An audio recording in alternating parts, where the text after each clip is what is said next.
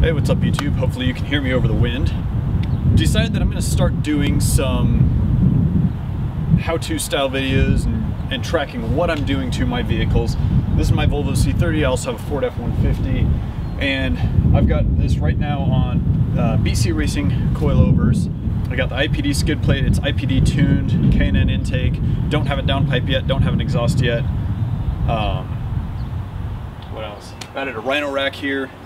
And I also did a Morimoto FXR HID projector conversion, if I can learn how to talk. And I may go into a little bit more detail on that in another video, but today, because this is my daily driver, I'm going to be adding a laptop mount to the passenger seat area. I've been looking for quite a while for a good laptop mount that's going to be easily stored for when my wife is riding in the car with me or somebody else, and also needed a needed it to be secure for when I'm driving around. That way, right now I'm just setting my laptop in the front seat and it can slide around or slide off if I have to hit my brakes hard or whatever, and I just want my laptop to be secure so that I can monitor what it's doing as I'm driving around town doing what I need to do for work. So without further ado, I'm going to actually clean up the mess from my last project in the garage, which was a lot of maintenance on this: CV axles, sway bar end links, oil change, setting the right height on the new coilovers, etc. So I'm going to do that, and then we'll get to the install of the laptop mount. And then today, this is what I am installing.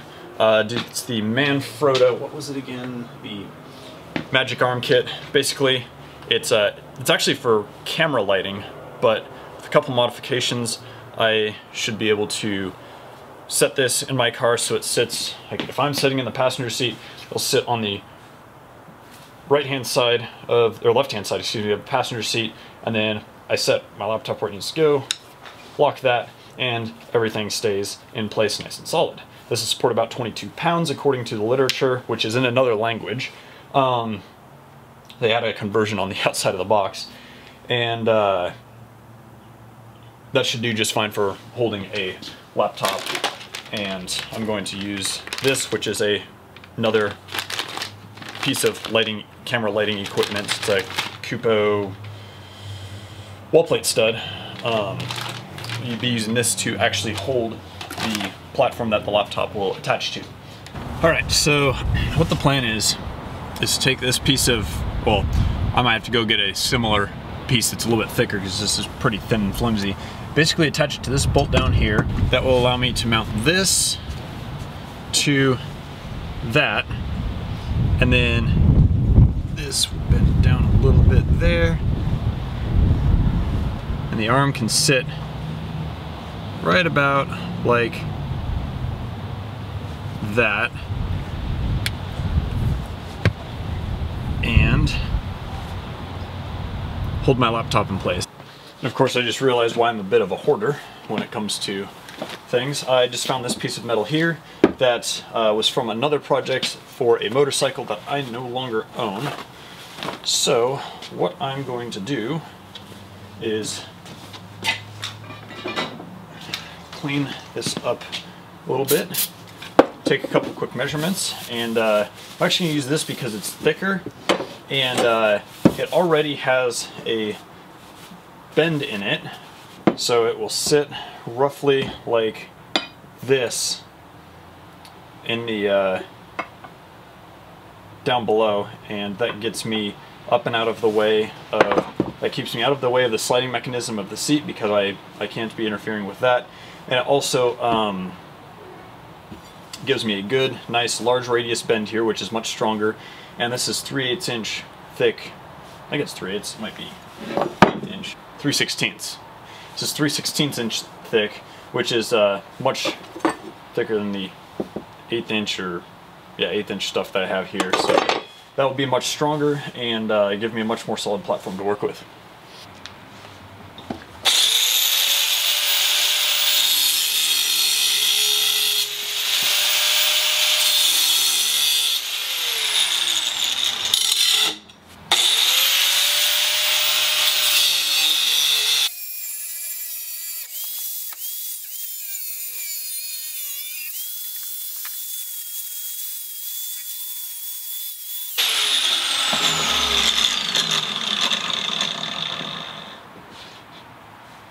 Alright, so here it is cut and cool enough to handle. I will I'm gonna go test fit this in the car, take a Sharpie with me and make a couple of marks, and we'll go from there.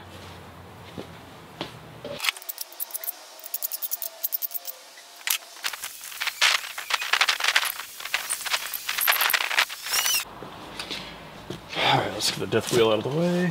And so what I have here, I don't know if you can see it on the camera, hopefully you can, but I've got some Sharpie marks.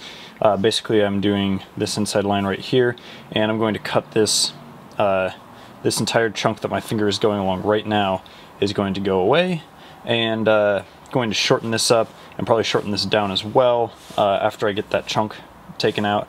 And instead of using the death wheel on that, I'm going to use the Sawzall, because that will be a little safer and probably a little bit faster as well, even with taking the extra time to take it out.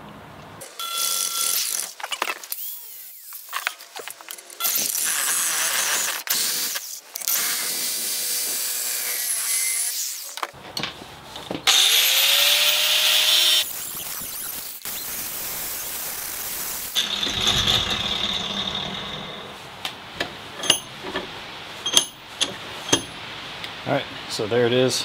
Still needs to be dressed up, but I'm going to go see how it fits right now. Alright, happens to fit great. I'm going to take a little bit more material off of both sides here. And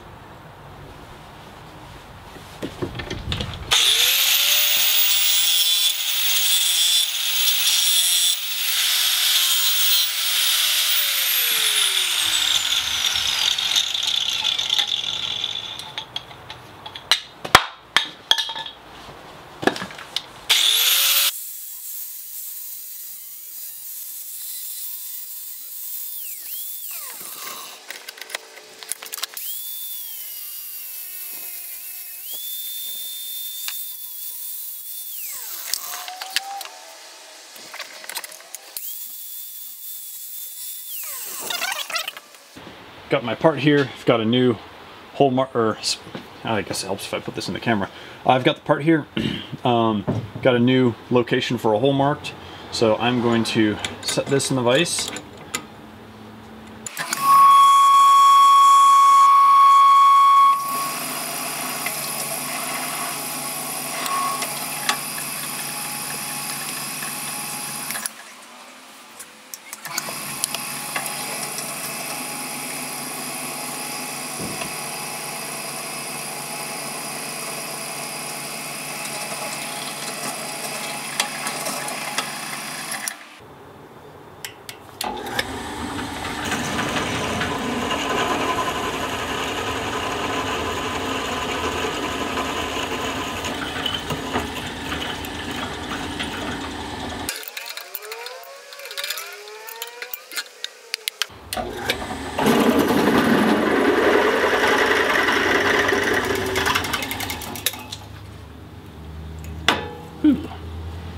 Nothing like a good cutting oil and a good sharp bit. Look at that.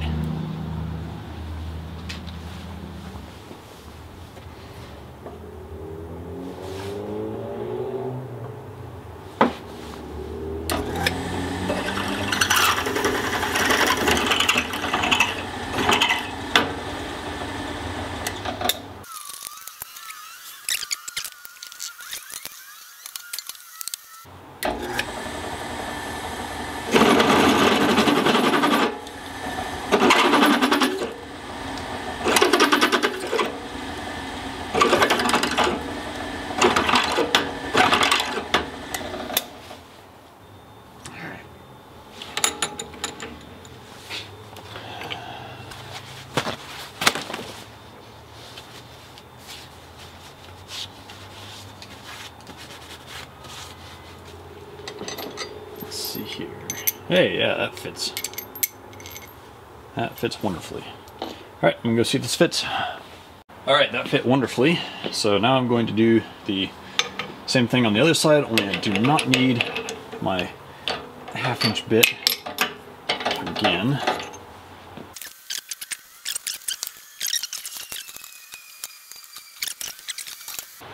Put some cutting oil on there.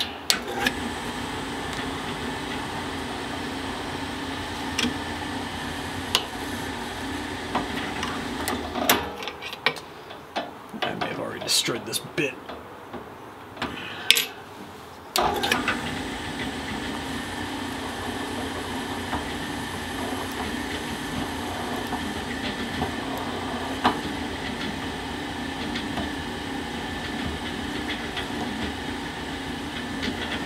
Through.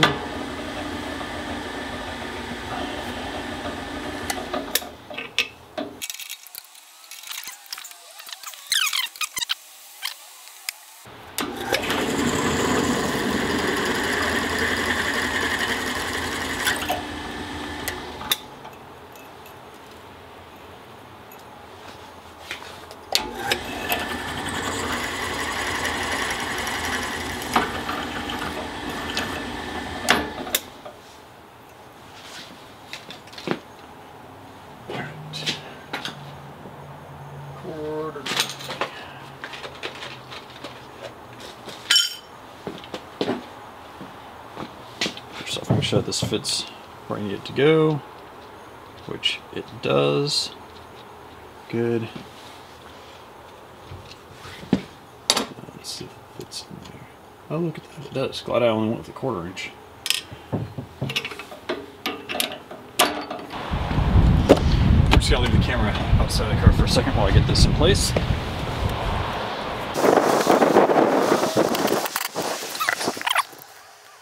And the arm will attach to the upper hole right here. And that should actually be fairly strong. I guess we will see. All right, I can't really get into this car right now, but so how this is working, it's got a little bit of bounce to it, but I think that'll be okay. And then I can make my adjustments here as needed.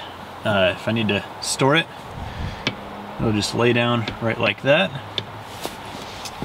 And then I can slide the seat forward in case somebody needs to get into the back, and there's no interference at all.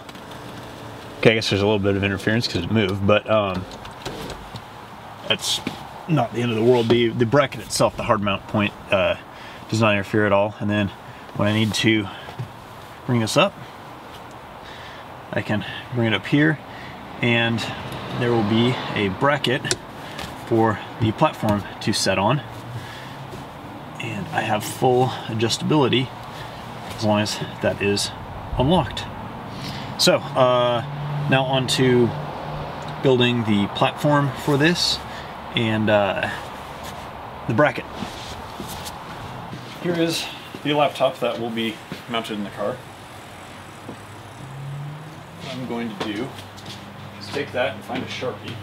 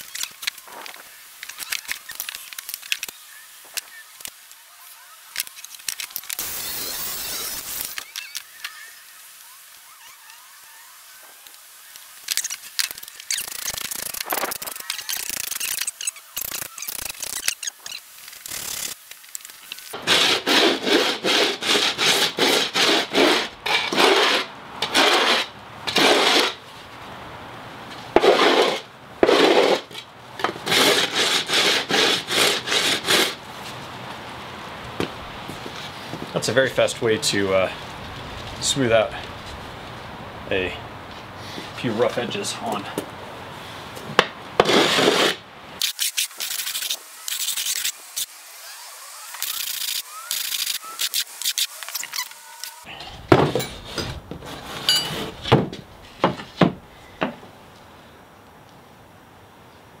Alright, so now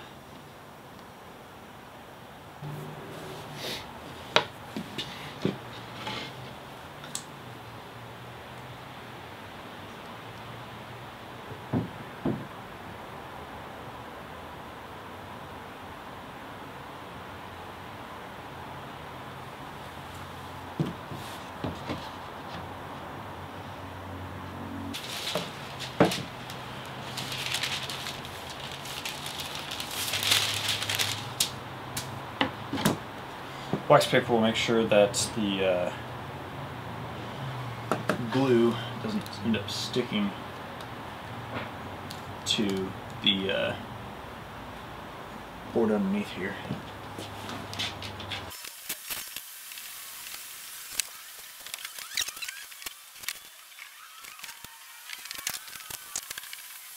So that should do it for now.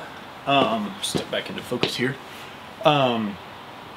I gotta let this dry for a little while. I'm now going to work on the design of using that plate wherever it went, this one here. Alright, so basically what happens is with what goes inside the vehicle, the mount that I already put in there, that will sit on, or this piece will sit on there right like this. And then in the back here, this plate with the stub here goes in like this. Yep, right like that. And then I tighten that screw down, and that is what holds the laptop in place.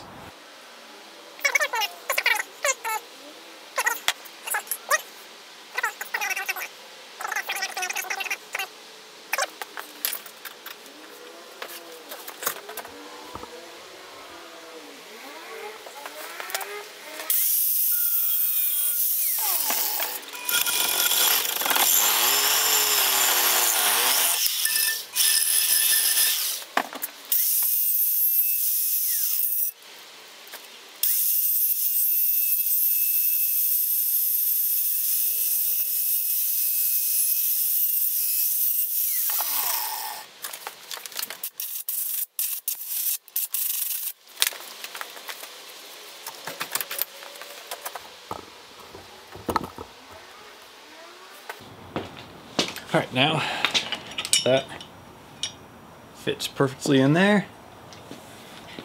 Lock that down nice and tight. And aside from the fact that this stand is a piece of garbage and really wobbly, it should actually not go anywhere. So I'm going to take this off. We'll test it in the car now.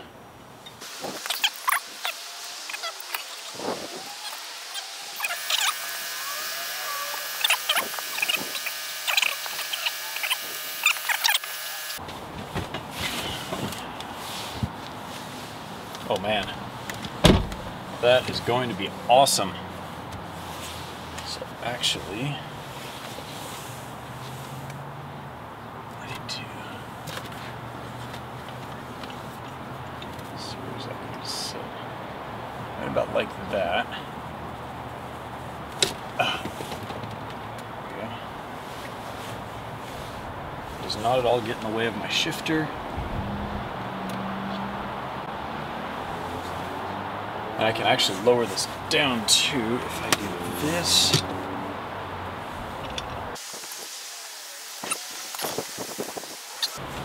Will work fantastically once I've got the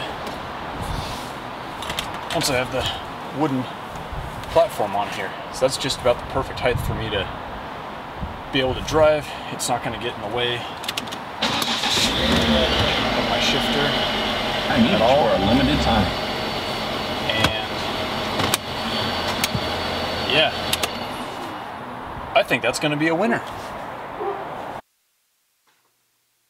So here I had a massive audio fail. I forgot to turn the microphone on my camera on before I filmed this because I was in a bit of a rush. My wife was on her way to work, and I needed her to take the car so I could do the next project that I am going to do. So you can see me adding screws, and I'm trimming off the ends of the screws because I didn't have any screws that were short enough. Took a little unconventional route and called that good. What my ultimate plan is to fill that full of wood filler and sand it flat. That way it all looks pretty, and that's going to be that.